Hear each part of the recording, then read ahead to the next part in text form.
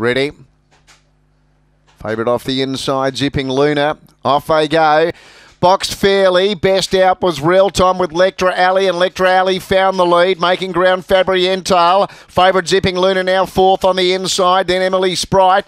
Deeper Power of Love from VB Dooley, and then Emily Giggler coming off the back. And the leader here, Lectra Alley, led by about 3 to Real Time Fabriental. But it's Lectra Alley in front and Lectra Alley first.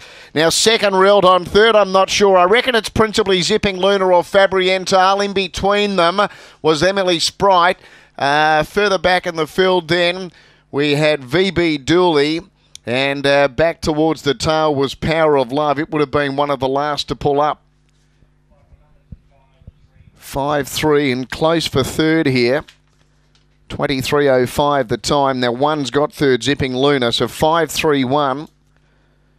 5-3-1 and 7 is fourth. Lectra Alley the winner, number 5 by Fabregas out of Supreme Vision.